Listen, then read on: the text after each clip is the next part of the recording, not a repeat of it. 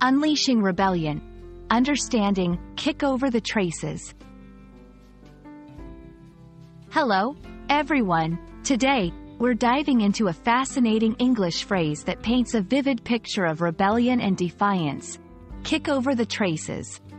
Whether you're a language enthusiast or someone looking to polish your English skills, this exploration is designed to enrich your understanding of idiomatic expressions that bring color to the language. Let's get started. The phrase, kick over the traces, has its roots in horse-drawn carriage days. The traces are the leather straps that connect a horse to the vehicle it's pulling. When a horse kicks over the traces, it's literally stepping out of the harness and potentially causing chaos.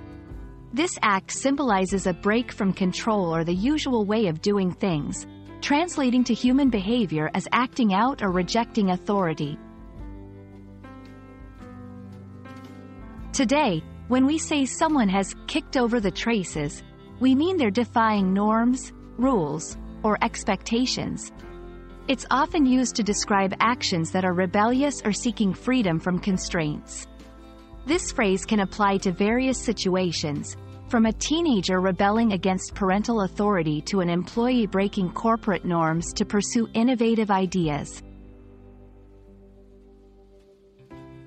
To fully grasp the use of kick over the traces, let's look at some examples. After years of following the strict path laid out by his parents, he finally kicked over the traces and pursued a career in art. The new CEO kicked over the traces by overhauling the company's old policies and introducing radical changes.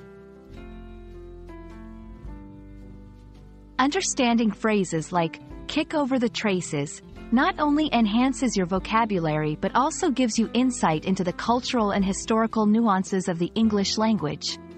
We hope this exploration has illuminated this colorful expression for you. Keep learning, stay curious, and until next time, happy language learning.